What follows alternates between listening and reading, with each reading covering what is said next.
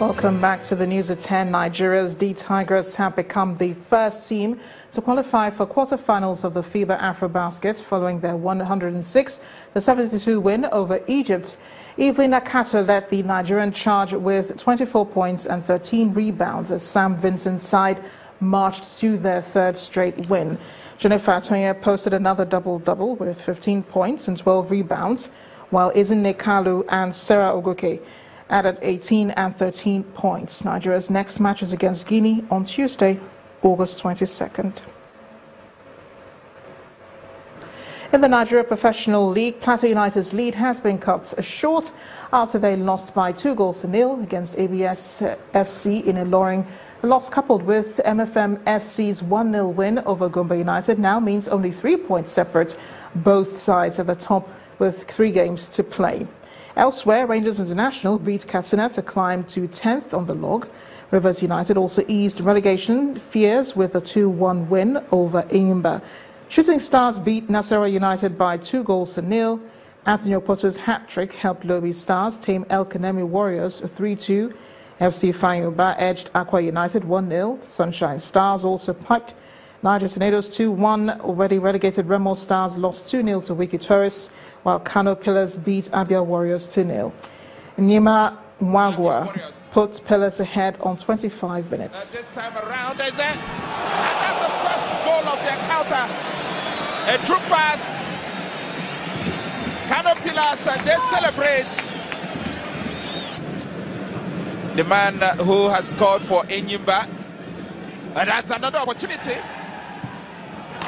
Super Eagles midfielder Rabiu Ali added a quick second 2 minutes later to seal all 3 points for Pillars. The taxman. He is the man, the go-to man if you're kind of the last fan. A world-class goal from a world-class. To the English Premier League, Marcus Alonso scored twice as Chelsea ruined Tottenham's first Premier League game at Wembley with a late 2-1 win. An own goal from Mamichi Batshuayi had looked set to rescue a point for Spurs, but Alonso, who had scored a superb first-half free kick, fired a low finish through Hugo Lloris at his near post with 2 minutes to go. In the day's other game, Huddersfield Town beat Newcastle United 1-0 to maintain its perfect start to the season. Samo Farah signed off from British track racing with victory in the 3,000 metres at the Birmingham Diamond League meeting. Farah won at a canter in his penultimate race, coming home in 7 minutes 38.64 seconds. The 34-year-old now goes to Zurich on Wednesday to bring the curtain down on a track career which yielded 4 Olympic gold medals and a further 6 in the World Championships.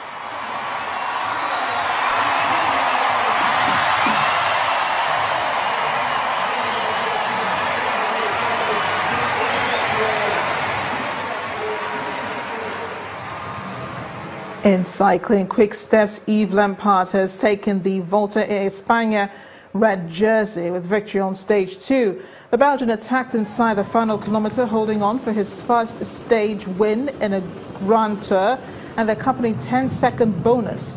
Teammate Matteo Trentin came second, with Britain's Adam Blythe third. Team Sky's Chris Froome fell behind a split in the peloton but moved up to 9th overall, 21 seconds off Lampaert.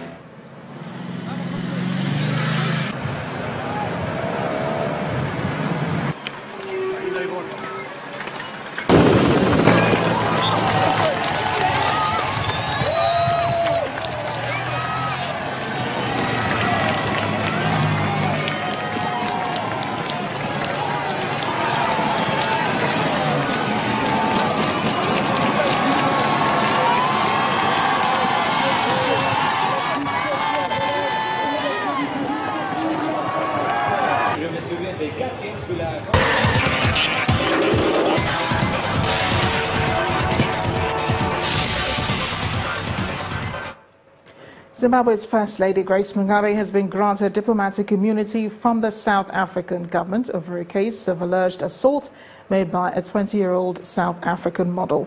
The immunity allows her to leave the country without answering questions about the incident. The model, Ms. Gabriela Engels' lawyer, says they intend to challenge the immunity decision in court.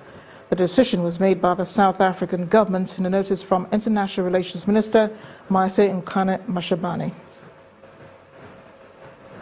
Officials in Iraq say they've begun an operation to retake the Tal Afar city, one of the last cities in the country held by the Islamic State. The army targeted Tal Afar after seizing Mosul, the IS's main stronghold, 55 kilometers to the east in July. Tal Afar, which has a mainly Shia Muslim population, fell to IS in 2014. It sits on a major road between Mosul and the Syrian border. There was once a key supply route for the jihadist group. Anti-IS coalition forces estimate that between 50,000 and 100,000 civilians remain in and around the city. Spanish police have discovered a 12-strong terror cell that carried out 2 attacks in Spain this week, had collected 120 gas canisters and was planning to use them in vehicular attacks. Canisters were found at a house said to be used by the cell that blew up in the town of Alcanar on Wednesday night. Police are still hunting for the driver of the van that hit dozens of people on Barcelona's Las Ramblas, killing 13 of them. In addition to the 13 killed on Thursday afternoon, a woman died in a second vehicle attack early on Friday in the town of Cambrils. 5 suspected jihadists were shot dead by police in the second attack. The Catalan authorities have also confirmed that a British-Australian 7-year-old, Julian Cadman, was among those killed in Barcelona. And the main news again. Celebrations today continued across the country as different groups continue to celebrate the return of President Muhammadu Buhari from London after over 100 days of medical vacation. Well, from the streets of Daura and Katsina, the president's home state, to the federal capital territory, the return of the president continued to be a source of celebration. Police have opened investigations into the murder of Governor Samuel Otom's aide in the early hours of today. Mr. Adioro's wife, who was also shot during the attack in their residence in Makurdi, is currently receiving treatment at an undisclosed hospital in the state. On the foreign scene, South Africa's government has granted diplomatic immunity to Zimbabwe's First Lady Grace Mugabe, which allows her to leave the country without answering questions about an assault allegation. That is the news at 10 tonight. Thanks for watching. I am Amarakshi Ubani. Good night.